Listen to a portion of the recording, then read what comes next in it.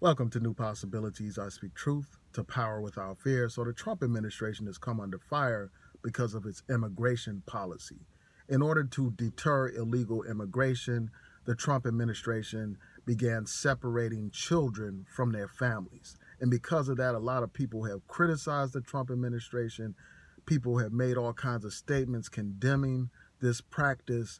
And eventually the Trump administration caved under pressure and they decided to sign an executive order preventing this from happening in the future. According to the reports that I read, like 2,000 children have been separated from their families because of this Trump administration policy. And there's a possibility that they may return to this policy.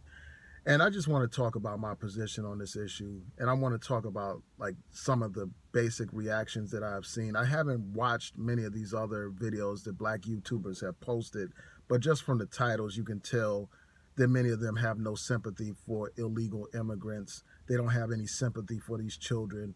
In fact, they are condemning black politicians who have expressed sympathy for these illegal immigrants. So here's my position, man.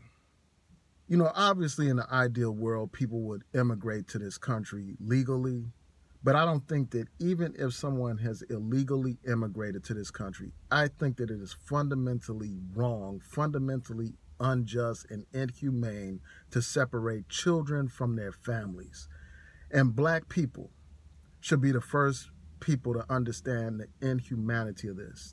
We should be the first ones to understand how unjust this is, given the fact of our history, given the fact that black people were separated from their families during slavery, where they would destroy families, sell off our children, strip mothers and fathers from their children, husbands from their wives, you know, destroying the black family. And here we have a Trump administration that is ripping apart families in order to justify, in order to perpetuate this crackdown on illegal immigration. And we have to understand what's driving this crackdown on immigration, on illegal immigration. It's driven by white supremacist logic. You have these white supremacist groups that fear the browning of America.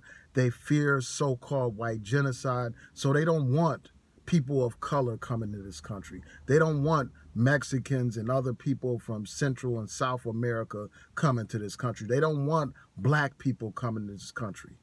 They don't want people of color coming to this country. They want America to be a white country. That's what they want. And that is the main reason why you have groups like the KKK supporting Donald Trump. This is the main reason why these neo-Nazis support Donald Trump. That's the reason why, because of his crackdown on illegal immigration, which is nothing but dog whistles for these white supremacists that want to keep America white.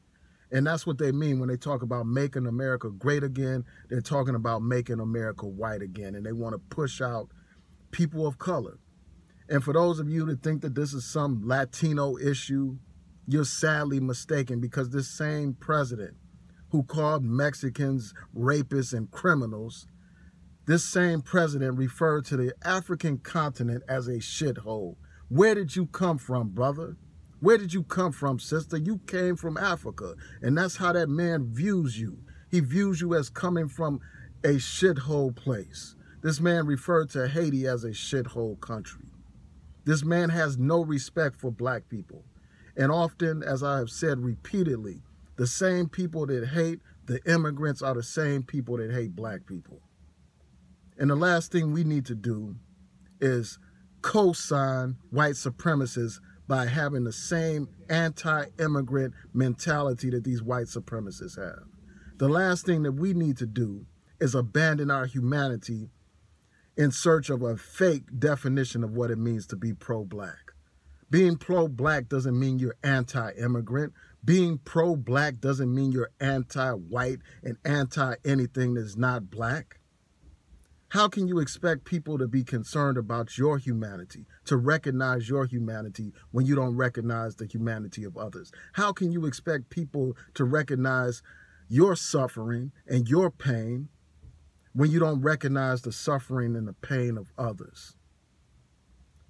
So I'm glad that the president reversed his policy.